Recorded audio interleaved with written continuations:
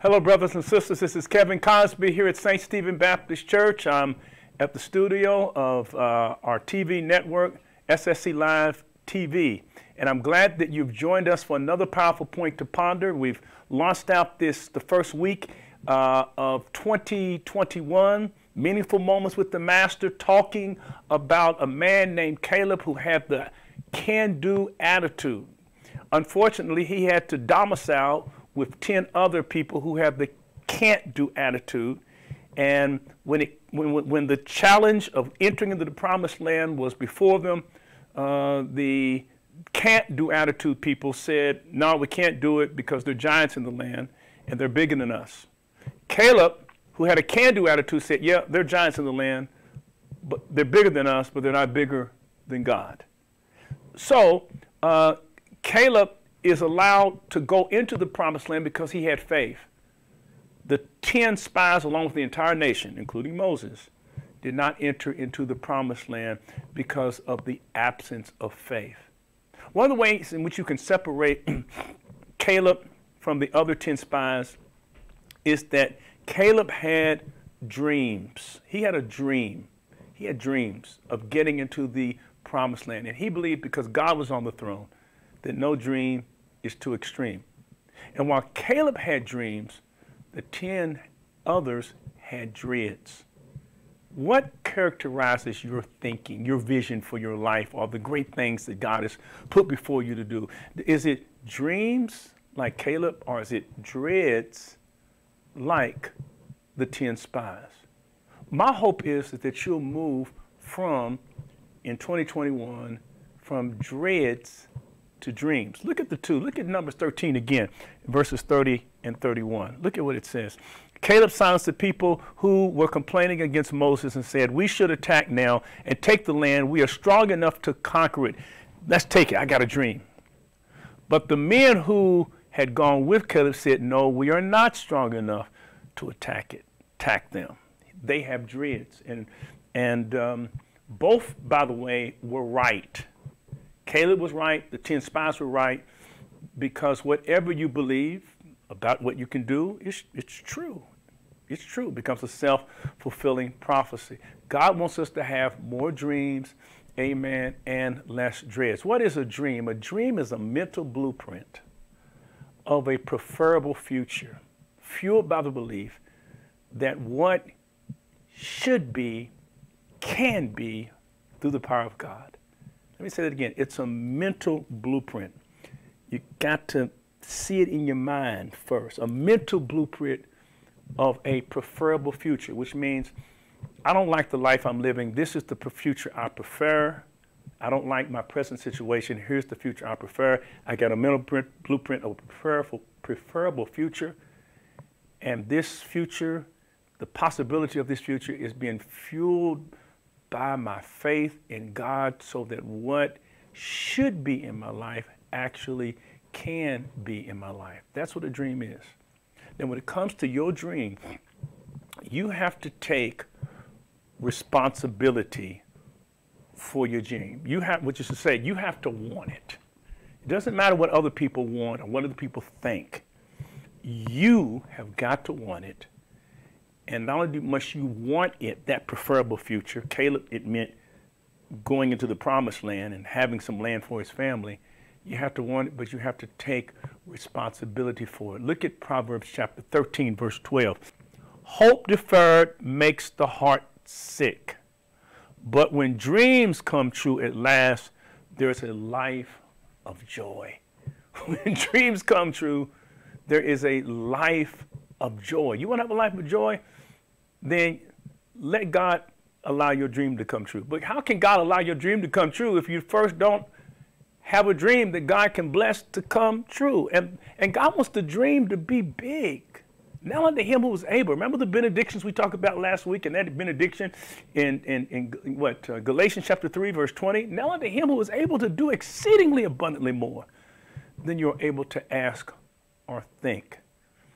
Be careful how you dream, because the size of your dream determines the size of your life. My God, That's so important. The size of your dream determines the size of your life. Now, while some people have dreams, other people have dreads. It can't happen. All that's going to happen to me is negative stuff. Now, here's the problem with people who have dreads. Listen very carefully. When you have dreams, and when you don't have dreams and you have dreads, what you dread, it's almost like you are bringing the dreads into your life. It's almost like it's a magnet that you bring into your life. When you start dreading things, it actually happens. Job chapter 3 and verse 25 says, "What I feared has come upon me. What I dreaded has happened to me." Which means you constantly dread certain things and focus on those things. It's like a magnet. You bring things into your life. Now, whenever you dream, like Caleb was dreaming, there are people who will say, that's impossible. Let me give you a good definition of impossible. The impossible is something nobody could do until somebody does it. Let me say it again. The impossible is that which nobody can do until somebody does it, which proves that what we thought was impossible was really possible, but it did not happen because of the absence of faith. I love this poem. I once heard it. I want to give it to you. It's a great poem which kind of highlights what I'm talking about. It reads, "There was a cautious man who never laughed or played. He never risked, he never tried, he never sang or prayed. And when he one day passed away, his insurance was denied, for since he never lived, they claim he never died." He never lived because he was too cautious, and you cannot truly live if you're cautious in your comfort zone. You know, and I'm dating myself now. Back in the 60s, they used to have on television the old Mission Impossible, the Mission Impossible TV program. And it would always open the same way. And Peter Phelps, I think it was his name, Peter Phelps, would always get a tape recorded message, and then they would give him his mission if he decided to accept it. And it was always some mission that called for faith. And then after the mission was communicated to Peter Phelps, then the tape recorder would self-destruct. But before the tape recorder self-destructed, there was always a disclaimer. And the disclaimer was, if you are caught or killed, the State Department will disavow any knowledge of you. Well, listen, my brothers and sisters, God's not going to send you a tape recorder that's going to self-destruct. God's going to put something in your spirit.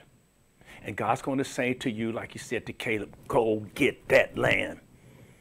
And when God puts that in your spirit, you dream. Move away from people who have dreads. You dream. And remember, Mission Impossible says that if you get caught or killed, the State Department will disavow any knowledge of you.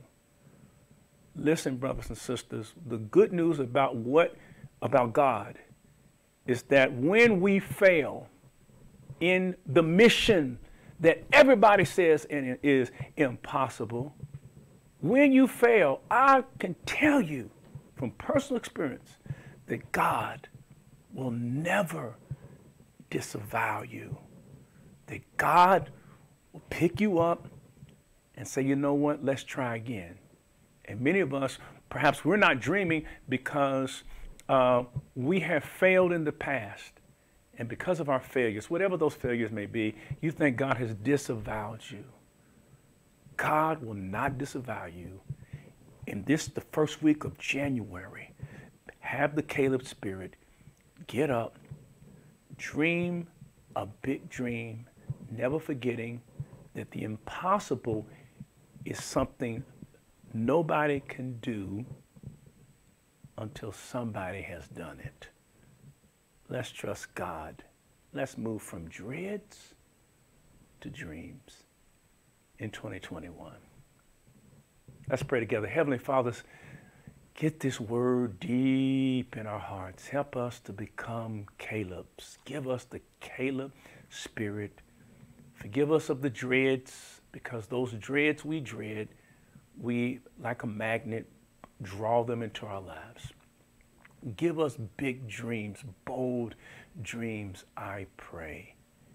Thank you that you're not like the Mission Impossible television program. You will never disavow us.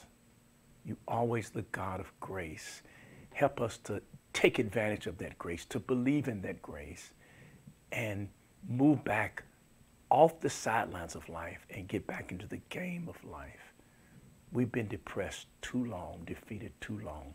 We claim 2021 as a year of increase, a year of blessings and opportunities, not for ourselves, but for your glory and others' goods, to make our world more humane and more just.